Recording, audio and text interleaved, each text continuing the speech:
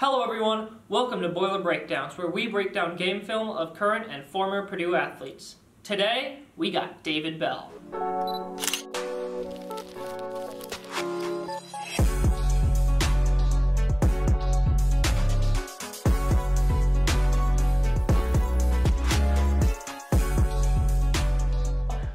Pleasure to have you on the show, David. So today we're going to be looking at your Iowa plays and some Michigan State plays. Sounds good to me. So, one of the things about Iowa, you started the game off against Iowa with 4 straight catches on slant routes. Was this all a part of the game plan? Yeah, that's definitely the game plan. Playing a team like Iowa, we know that it would be tough to try to win them when we take the deep shots, so we knew that we'll have to take what they give us, and they give up a lot of underneath routes, whether it's slants, forced speed outs, or anything of that nature. So we just had to be patient, and we knew eventually the big play shots would open up. Well, they eventually start playing this bail technique the entire game. And so when they were playing bail technique, when that corner's running backwards, there he's playing more press. But when he's running backwards, that opens up the flat for you, right? Yeah, facts. Just, our coach did a good understanding and made sure that we got on their toes, because we knew, like I said, that they were afraid of getting beat deep. And not too many teams, when they play Iowa, have this opportunity. But luckily, these past 4 to 5 years, we've been able to hit those. And their defensive coordinator's been there forever, so he's accustomed to getting beat deep by Purdue. So going into this game plan, we knew that we had to be patient at first. So yeah, like this play right here. And so you're like, I don't even, is this even a slant? Because you're just coming up here, you're just turning around and nobody's on you, right?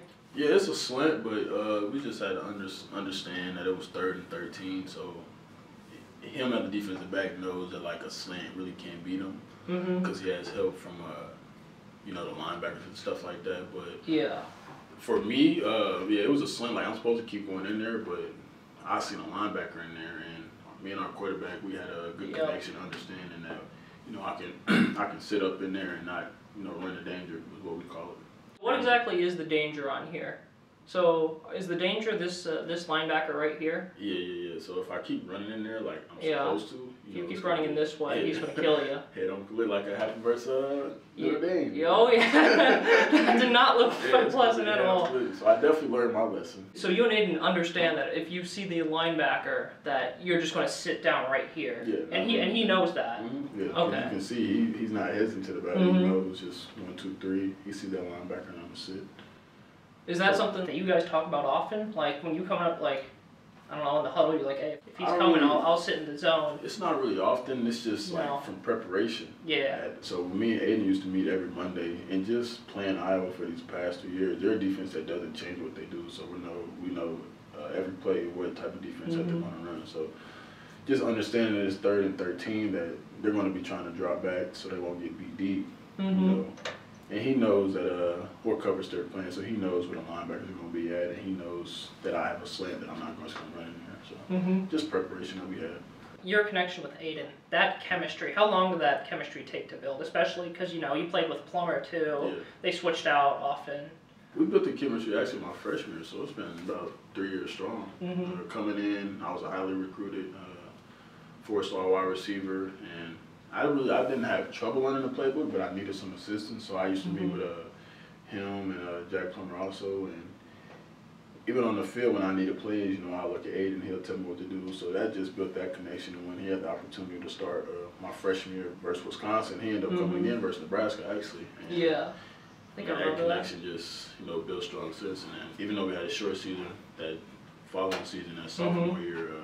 He played a few games. Unfortunately, he got hurt, but yeah, our connection has always been strong. Now, I think that leads perfectly into this one, the 60-yard slant, because now Iowa's been playing this cover 3. Yeah. Now they're in man, right? They're all manned up. You're manned up down here. Boom, boom, boom, boom. And this concept's basically you're running a shallow cross, and then you get wide open. Can you just kind of explain like the concept and how and why this works? Yeah. So this play was called X-Patriot. X-Patriot? So I'm the X receiver right now, and I have a drive route. You call it a drive? Yeah, drive route. Okay. And it really depends on, since it's man-to-man coverage, you just try to beat them and run as fast as you can. But if it was zone coverage, like I would have the opportunity to sit up opposite A gap to A gap, so I won't run into danger. Mm-hmm. And on the other side, the most inside receiver, he has a 3x1 seam, so he'll get to this opposite hash about 16, 18 yards. Would you be able to draw that on my computer? Yeah. Got you. So are all your so is everyone basically on offense? They like everyone that's not the offensive line. They have to be able to read the zone, kind of like a quarterback does. You said like, so like basically all of like the receivers, the tight ends, running backs. Yeah. They have to also be able to read the defense like the quarterback, know what to do. In certain situations, this one you can do this versus zone or man. Yep. And then this is spring inside and slip up the seam also. This zone and man. Yep. So go. And he has a. So basically just. Oh, okay. Yeah. I see what you're doing now. But in here, so those three receivers on that right side, they have to run those routes, either man or zone, like no matter what. Because even in zone, you know, I wouldn't be open, but that dig route at the top of the screen that I drew, that would be open. Do you remember if this play was called because you knew they would be in man here, like? Yeah, definitely. Cause so you expected them to come into man when this play was called. Yeah, and if they were in zone, that's why, you know, playing with Coach Brown, he's such a smart offensive coordinator, and also our receiver coach. He did a phenomenal job preparing us. So we knew that if it was man, that I would just have to win down here, and if it was zone, we'll try to, depending on what zone. So if it's cover 3, we're gonna hit the second receiver, streaking up the seam. Yep. And then if it's cover 2, we'll hit that dig on the outside. Yeah. And then cover 4, we can hit that cross around. So like this play isn't necessarily like specifically designed for you. Like Aiden still has to read the defense. But in man, he's looking at he's looking at me. Yeah. And it works perfectly because in man, you know, because they're all in man, they're all coming this way, right? Yeah. And then it's just me on. Once you beat your man, back, 60 it's yards. wraps. Yes, sir. It's like you're gone. Yeah. Is there like a stiff arm drill or something that you do? Like. No, it's not. No, it's just like, this is something I've been doing since a kid. You just do, yeah. Since a kid, just been. I think that really demonstrates your strength too, because you're such a strong receiver. Like, how much does your strength help you? Would you say, opposed to like a weaker receiver? I don't know. Off the line, you know, being able to just like bully most guys, or even at the top of the route where I have to sit at the top and DB's on my hip, I can be able to throw them by. You know, unlike smaller receivers who don't have the same strength as me, they'll struggle in those type of situations. All right, so I guess we'll go on to the next play right here. We've carved them up with slants. Now you're gonna run the corner route. I think one thing to note here, you usually are on the outside. You're the outside receiver, and now here you're moved into as a slot. Yeah. What's the difference between the two? Really based on concept, and just wanting to be able to give me the ball, and just trying to have the defense, you know, mixed up, because instead of just me being on the outside and we having 3 receivers, now we have 2 receivers, 2 tight ends, so we can run the ball. You know, we have a better chance to get more yards in the run game, and that's what we're trying to give an illusion to. You know, this game we was running the ball pretty decent, so they was afraid of both. And you know, we got Jackson Anthem in the backfield, so you got to watch out from him. Sneaking out of the backfield. I didn't even notice Jackson's in the backfield right there. You got to watch him sneaking out of the back for catching the ball. Yeah, me being in a slot, so originally we run like double post, and versus Iowa, since they run a cover 5 scheme, so it's cover 4 on my side, so that safety will have me. Oh, so he's playing cover 4, not cover 3 this time. Yeah, he's playing cover 4. It's all in that safety. So in that corner, he's basically locked up with that outside receiver, man that's step shallow. So anything deep, he has it. I think this corner's playing the half, right? That they're playing cover 2 on that side. Yeah. So this dude has the half. Yeah, and he has. They have the quarters. Yeah. So it's not 3. The flats. The corner has the flats. This safety up at the top, he has the deep halves. And you see how he's number 4 turns to me. He's thinking that it's double post. Oh, you're right. So we fake the post and then run a corner out, or we call it a speed out. So what exactly is the read here? What is it? What is Aiden reading? So understanding that that's how the defense is. He's looking at me like automatically, but he's obviously trying to read the defense to maneuver the safeties, using with his eyes. Because if that linebacker like backs up on the meter, he can just throw it to Payne, and since it's cover 4, you know, we obviously reading the first post first, so it'd be first post to the outside receiver to me to the flats. Okay. So he'll have time to. So he's looking at the first post, but he sees that corner. I mean, that linebacker drops down, so he knows I'm. Okay. Yeah, I got you. Quarterbacks go through a lot. You know, that's why I appreciate them. Do you prefer to play in the slot? I really don't have no preference. You know, I'm obviously more comfortable playing outside because that's you know what I played majority of my career here at Purdue.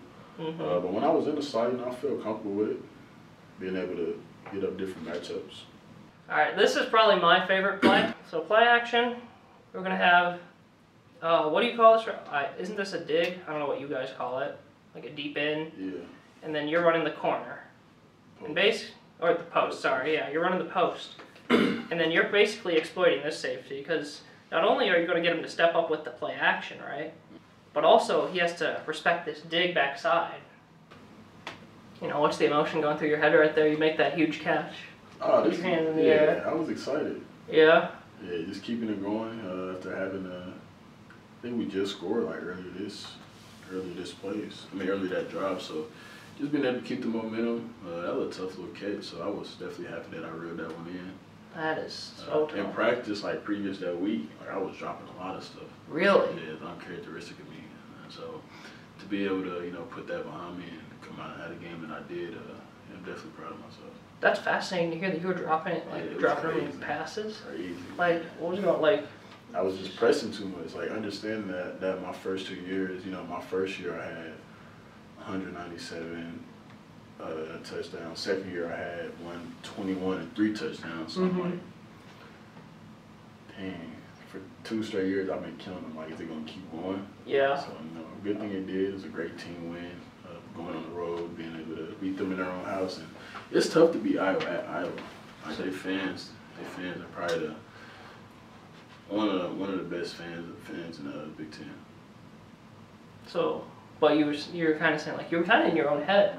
Yeah, definitely. You're in your own head. You're thinking too hard about it. Yeah, Coach Brown had to pull me to the side and just told me to relax. You're just torching this poor dude all game. Do you know that dude, number 8? I don't know him personally. I had a friend. I got a few friends that play for Iowa, so they know him, but I don't know him personally. No. What was the scouting report on that dude? Wasn't really physical. He was lengthy though. You know, he's an athlete. But you know, we can beat him over top. We just got to make those contested catches. Yeah. Which need to be. So you just beat him deep. Now he's really scared of you. Now you're gonna.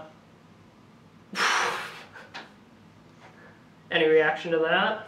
Yeah, so like you said, he's tired of getting beaten deep, so he's on his toes. You know, once you get to a certain landmark, you know, the DB's thinking fade. So you just hold that as long as possible, then just, you know, try to snap down as subtly as you can. You know, Aiden put it right on me, so I had some opportunity to get some yards after the catch.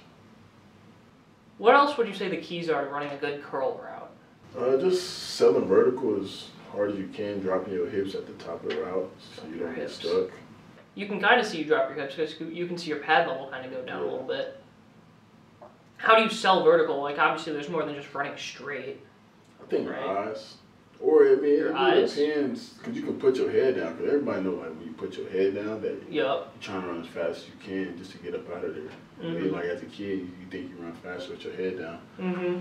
Or, yeah, just selling vertical. I think DBs don't like when you, like, it may sound a little weird, but, like, look in their eyes, like, why you running? They don't like that? Yeah, no. It makes them uncomfortable. Yeah, uncomfortable, you know. One of my, Rondell Moore, he told me that if you just, you know, look at Really? He taught you that? If you look at them in their eyes, they don't know which way you're going to go because you're just looking dead at them and you just put them a sudden little move. So I think that's one way to push vertical, or 1 or 2 ways to either keeping your head down, just try to be violent, or just look at him in his eyes like I'm about to run past you and just snap it off. Could you tell that like this corner was kind of getting scared of you now? I knew before the game. You knew before the game. We're all corners scared of you. Yeah, I knew before the game. They all better be scared of you. The fact that he's like falling down, like that's just nasty. Well, this is the most nasty one. This is just unfair. Also, just perfect ball. Yeah, that was a great ball, man. So this is a sluggo, right? You call this a sluggo? Yeah, sluggo. So normally on a sluggo, do you usually have this pump fake by Aiden or the quarterback? Because he gives you the pump on the sluggo. Yeah, he gives you the pump on the slant. Yeah. And then you break. Because if he's playing off. Yep. He's going to go He's still for playing that pump. off. Yeah, he's going to go for that pump to try to jump on it. Oh yeah, he was going for it. Yeah, he was going. Thought he had a little pick. Yeah, right over his head. But not that. Yeah, we practiced that. I mean, the game. As you can see in the game plan, we just kept running slants. Yeah. So he's gonna bite. He's trying to make a play. You know, it's only 17-7. He get a pick. They go down scores 14-17. So just trying to be a playmaker, but. Thanks so much, David, for coming on our show. We wish you the best of luck in your NFL draft process. Thanks, man. I appreciate that, and I appreciate you for inviting me to be on your show. Everyone make sure, like, comment, and also make sure that you follow David on all his socials. We'll leave that in the description of the video. And, yeah. Yep. Thanks, David. No problem. Be Bill. Out. Come back home. Number 3 Michigan State. So you come off beating number 2 Iowa. I think that's the highlight of the year. What do you say? I think so too. It's definitely my favorite play. Somebody's just trying to come and take off your head. How did you stay back?